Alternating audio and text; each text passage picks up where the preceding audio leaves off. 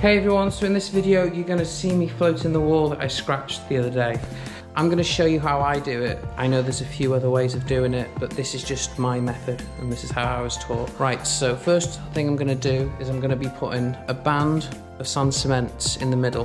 What I'll do is that then I'll make sure that I've got a decent thickness. I'll put my level on it, make sure that I know that it's going to be good. And then I'll put a band of mortar at the bottom. And then I will use my straight edge and I'll go across it. And basically that should give me all the guidelines that I need then. And then I can just fill them in and then I can just rule off and make sure that it's all nice and flat and level.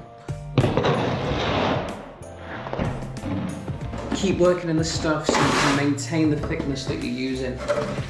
So you just keep on working the stuff so you're going to be making sure you've got a good thickness.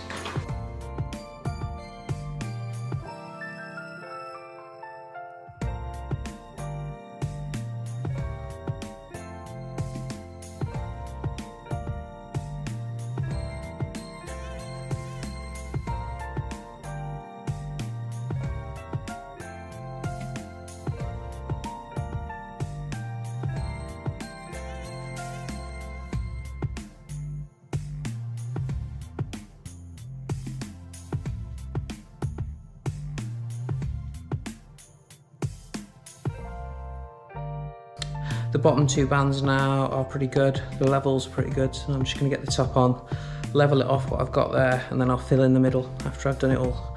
Right, let's keep on going.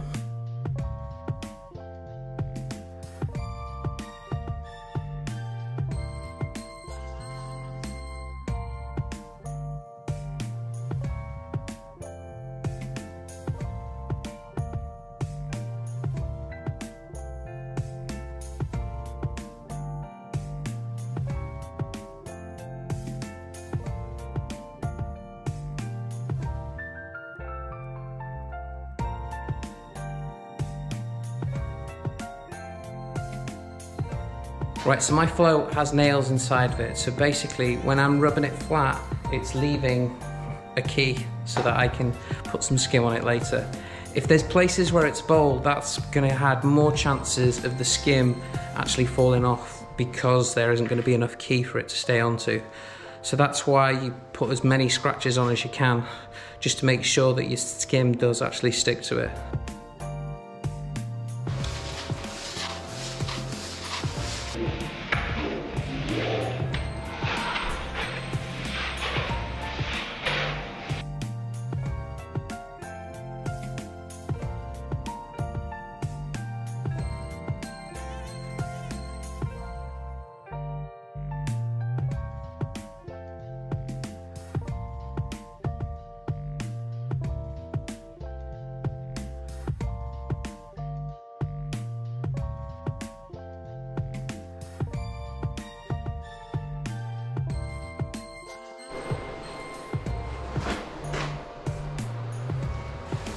Right, so this wall's now floated and ready, so it's lovely and flat now. Just gonna wait for it to dry and then I'll be able to chuck some skim on it. I can either do it the next day when it's gonna be quite green and it holds back a bit, or you can leave it a little bit longer and you'll need to wet the walls when you're putting some skim on. Right, so what advice would I give when you're sand cementing? Try and persuade them to use drywall adhesive? So tips for when it comes to sand cement.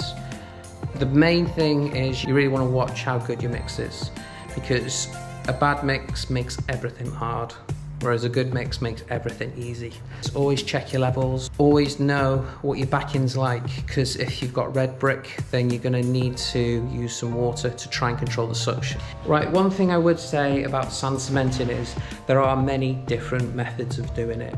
My way is just the way that I've been taught by my father and which his father passed down to him. So if you have different methods, I'm not saying my method is the only way. Just there is lots of different ways of doing it, and as long as the job is right at the end, that's all that really matters. Well, cheers guys. If you like tips like this, let me know in the comments and I can do a few more like this for you. Right guys, thank you very much for watching these videos. If you do like them, please like and subscribe. I drop these videos every Tuesday, I try and drop as many different types of videos as I can, but I'm just trying to spread a little bit of my knowledge that I've got, and hopefully we can share knowledge and all improve together. Right, cheers, thank you for watching guys. I'll see you on the next video.